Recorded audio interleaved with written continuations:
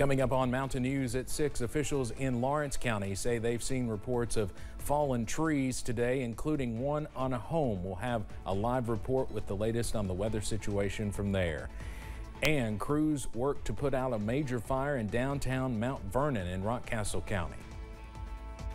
Plus, a tornado watch will continue through 8 o'clock this evening. Your forecast on the way as Mountain News at 6 starts now. Dedicated to Eastern and Southern Kentucky, this is WYMT Mountain News at 6. Another line of severe storms is moving through parts of Kentucky, and we are really concerned right now about a storm in East Tennessee near the Kentucky-Tennessee border. For the latest on what to expect this evening, let's check in first with First Alert meteorologist Cameron Aaron. Cameron. Yes, Steve, we are tracking a tornado warning at this hour for portions of Campbell County, Tennessee, and that is very close to the Kentucky and Tennessee border. Notice for most of us, no weather worries at this hour, but we are tracking some more warnings off to our west, also to our south. This storm has a history of producing a tornado in Scott County, Tennessee, also pushing into the Campbell County, Tennessee area. This is Interstate 75. That tornadic supercell just passed over Interstate 75, and that will continue moving off to the east and northeast as we go over the next little bit there. And there is your velocity couplet just to the north and west of downtown La Follette. The red, that's wind going away from the radar in Knoxville. Green, that is wind going towards the radar. And you can see there is your rotation. And again, that will continue pushing off in the direction of northeastern Campbell County over the next little bit there. If this holds together, this could end up in places like Claiborne County, Whitley County, or Bell County. So please be sure you keep a close eye on this system over the next 30 to 45 minutes as that continues racing off to the north and east about 40 miles per hour. Notice all of us, well, most of us have a tornado watch in place, and that will last through 8 o'clock this evening. So the threat for severe weather is not over just yet. As we look back to the west, we are tracking some more severe thunderstorm, also tornado warnings over western Kentucky, also pushing into northern Kentucky. Now, once this last batch of showers and storms moves through our region, the threat for severe weather will come to a close. But until that, the threat will continue. More details on that threat coming up in just a few minutes. Steve? Cameron, thank you. Lawrence County officials have had their eyes on the radar today, asking the community to stay vigilant. WYMT's Buddy Forbes is live in Louisa, where officials say it's been the best case scenario so far. Buddy? Yes, Steve, here in Lawrence County, first responders say they've been prepared for everything, but they feel pretty lucky for now, with only small concerns reported as the weather makes its way through the region. Now in Louisa, fire department has responded to several fallen trees, some of those blocking roadways, and at least one on a home. But even with the wild winds and the raging rainfall, no major issues have been reported to the emergency management. Lawrence County Emergency Management Director Travis Hughes says there have been some roofs with damage, including a church and a vacant building that used to be a Pizza Hut, but they are happy to say no injuries have been reported. The most important thing, we've had nobody hurt, and that's the most important thing. Just the very common things that you see with wind damage. Be prepared. You know, I try to stress that as much as I can to stay weather aware. Have a plan. What is your plan? Where are you going to go to? If the internet power goes out, how are you going to stay weather alert? Now, Hughes says those concerns do not go away just because it looks like the weather has passed. So being weather aware, being aware of your surroundings, and listening to the weather reports is really life-saving. In Lawrence County, Buddy Forbes, WYMT Mountain News. All right, Buddy, thank you. And we want to show you a few photos that we've received from viewers on social media today. Take a look at this image in Flat Gap in Johnson County. You can see a tree falling right on top of someone's truck there. That's from that morning round of storms that did affect parts of the Big Sandy, including Lawrence County, where Buddy just was. Now here's another photo of more damage. This was taken by a viewer out of Martin County. You can see what looks like part of the top of a roof of a home that's blown onto a car there.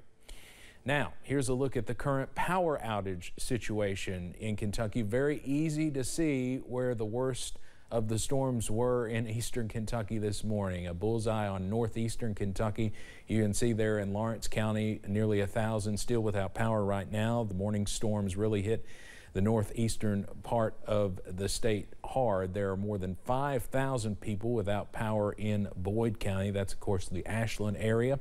There are also about 1,600 without power in Carter County. And there's also a few without power still in Powell and Menifee counties. Hopefully those numbers will not go up with more storms this evening.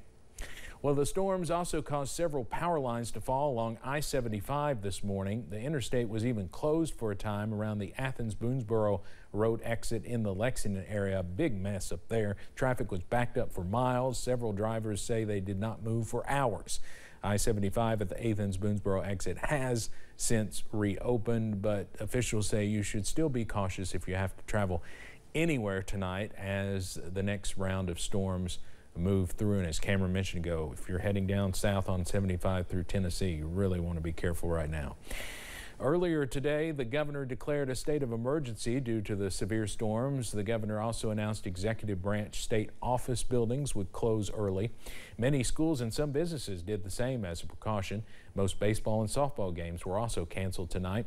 Governor Beshear also activated the state's price gouging laws to protect folks from items and services being overpriced due to the storms.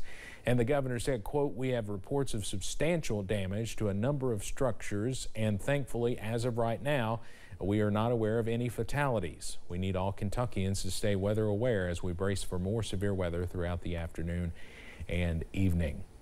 And here's some tips to prepare for that next round of severe weather. Officials with Kentucky Power say to keep water handy at all times for cooking and drinking purposes. They say it's also important to have flashlights as well as batteries on hand. A first aid kit and over-the-counter medication is also suggested. And you should have your cell phone fully charged in case the power does go out. You can always stay on top of the severe weather and any alerts by downloading the WYMT weather app. Just scan the QR code there on your screen with your phone's camera. It will take you to where you can download the app. It's absolutely free for both Android and iPhone users. Crews from neighboring towns were called out to help with a major fire in downtown Mount Vernon earlier today. That fire has since been put out. WYMT's Chandler Wilcox is live with the latest on that. Chandler. Thank you, Steve. I'm actually going to step out of the way so you all can kind of see what's going on. Firefighters battled a structure fire here, what you're looking at in downtown Mount Vernon Tuesday afternoon.